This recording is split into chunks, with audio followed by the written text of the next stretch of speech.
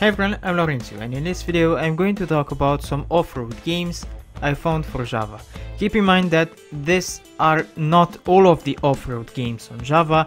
This is just a list of random off-road games on Java, meaning that these games have off-road in their title.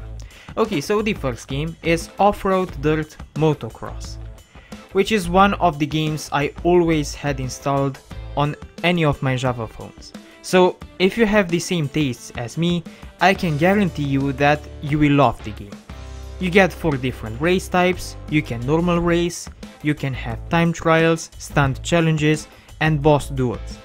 Normal races are the most complete, because there you can do everything the game has to offer. You have opponents, which you can kick while driving near them, or you can hit them with a metal pipe, and you can do the same air tricks like in the stunt jump challenges.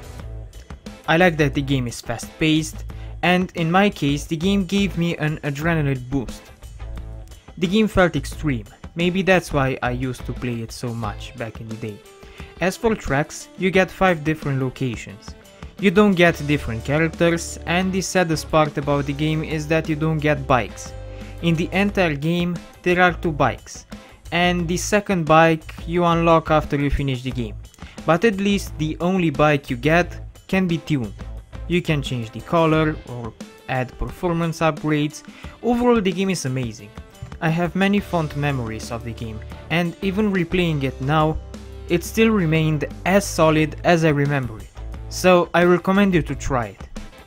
Extreme 4on4 Off-Road Racing 3D is a game that pushes the hardware limitations of a Java phone to the limits. The graphics are top notch. Even among 3D Java games, the graphics are still very good looking. This is among the best looking 3D games on Java. But unfortunately, the game doesn't have enough content to keep you hooked. The controls aren't the best, but they work out at least.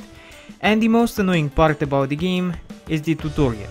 If you get past the tutorial, then you've overcome the worst part of the game. The championship consists on 3 races in 3 locations: Scandinavia, South Africa and South America.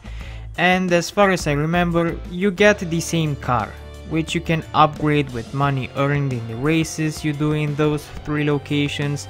So yeah, content wise the game isn't all that rich. The game doesn't offer that much, but graphically the game sure is an achievement. 4on4 Buggy Off-Road Racing is mediocre.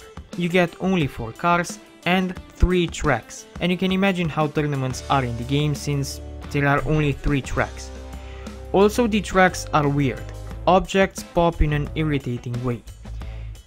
The controls are the standard for a game of this type, and overall, while the game is playable, I recommend you other games of this sort. The Java platform has way better games than this. 4x4 Off-Road Endurance is mediocre. The game has a championship mode, which is really boring. You don't race against opponents, you just have to avoid obstacles and collect repair kits and fuel tanks of the track. The track is won when you reach the finish line. There is the same car in the game, but with different stats, so you don't get multiple cars, you just get the same car with different stats. But at least there are 6 tracks. The controls are good, but avoiding obstacles is finicky most of the time, and isn't fun at all. I find the game mediocre. It's playable, but there are way better off-road games on Java. Jungle Off-Road Battle is this weird game where you are in this tank with big eyes that shoots robot penguins and bananas and other stuff. The collision is really bad in the game. Shooting enemies doesn't always damage them, and this makes the game hard. The controls are stiff, and overall from what I've played, I didn't like the game.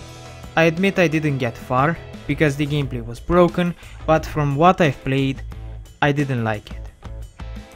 Okay, so this was the video. If you liked it, please hit the like button and subscribe. If you want to financially support me in my pursuit to review as many video games as possible, you can do that on Patreon or on the channel's membership section. You will help me a lot. If you want, you can follow me on Twitch, Instagram or Discord. And if you want to see another video of mine, just wait till I stop talking and there will be thumbnails of other videos I've made. Thanks for watching.